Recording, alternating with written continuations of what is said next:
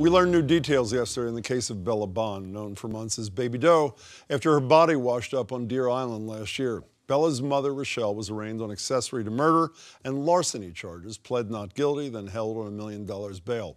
During the hearing, prosecutors declared Rachelle accepted more than $1,400 in welfare money on her child's behalf, even though her daughter was dead. They described the murder itself in detail, saying Rachelle watched her boyfriend and Bella's accused killer, Michael McCarthy, quote, moving his arms quickly in the area of the girl's midsection. They say Rachelle told police she knew her daughter was dead because her face was gray and swollen. She helped come up with the plot to hide Bella's body, they said, by loading a trash bag with weights and throwing it into the water near the seaport. After Bella's body was found, while investigators searched the nation trying to identify her, prosecutors say Rachelle attended a family reunion with McCarthy, told the girl's biological father their daughter was away with family when he tried to see her. The mother's attorney, Janice Basil, joins me now. Janice, thanks so much for being here. On the accessory to murder after the fact, while you pled not guilty on her behalf yesterday, she doesn't deny disposing of the body, refusing to tell anyone, and just going ahead with life, does she? Well, yes, we adamantly deny that she was part of any plan to dispose of the body. McCarthy did that. And the issue of his control over her, whether it was physical, emotional, psychological, or providing her with drugs in her state of mind, has a great deal to do with the issue of accessory after the fact. That's what I want to understand. Are you suggesting she's not guilty because she didn't do the crimes, not guilty because she's incompetent, or not guilty because she was in fear for her life from this McCarthy character? I would not say that she was incompetent. I would say that she was very much under his direction, that she did not join in any plan. He took these actions on his own. And I would say that failing to report a crime is not a crime in Massachusetts.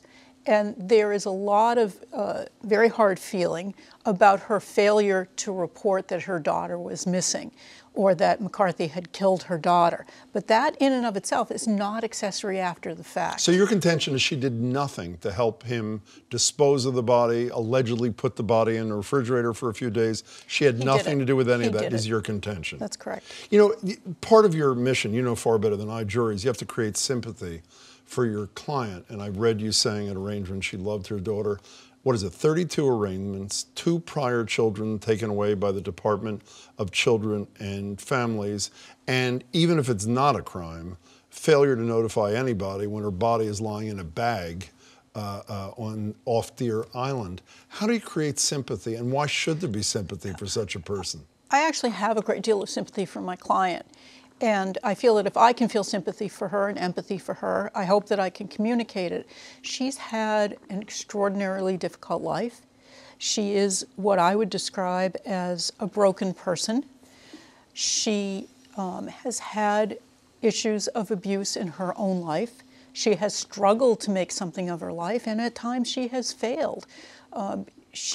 She's a broken person, and I hope that I can communicate that to a jury. But is that relevant to her guilt or innocence, or is it relevant to what her sentence should be, should she be found guilty? It's relevant to her guilt or innocence in the sense that Michael McCarthy was able to take advantage of her and was able to take the actions he did. And that's how it's relevant. Am I correct in understanding that even the prosecution agrees that McCarthy threatened her life? Is that correct? Yes. So that's not going to be in dispute in this trial. That I'm aware The question of. is, what impact is that going to have on the jury's perception of her?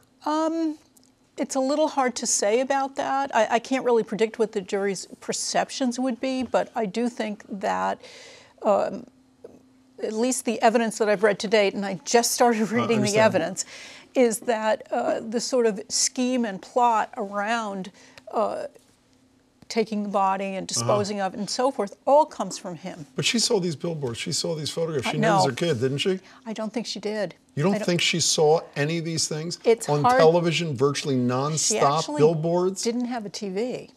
She went out in the world, did she not? She did go out in the world, and to the degree that, to my knowledge, she didn't see it. But I can't really tell you specifically whether that's completely accurate or not. Is she going to testify against this boyfriend?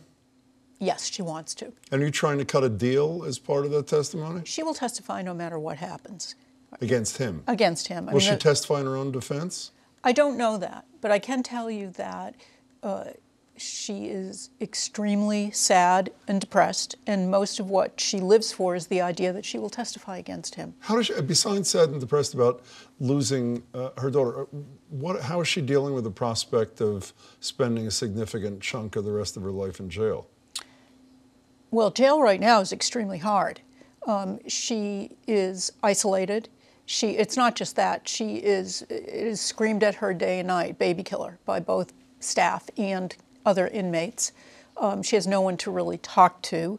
She is somebody who deals with her life in sort of not much expectation that great things will happen to her. She lived under a bridge in a tent. Has she expressed any regret to you about the fact that she did allow her dead child's body to be unidentified for months and months and months? She has tremendous regret about the death of her daughter. She has tremendous regret about allowing Michael McCarthy into her life. She has tremendous regret. And doing nothing to stop it or have the body after the fact discovered? Does she have regret about that? She has tremendous regret about everything, and she struggles. This is what I see her about all the time. She struggles all the time to try to come to an understanding of it. Janice Basil, thank you for your time. You're I welcome. really appreciate it. I know it's a tough time.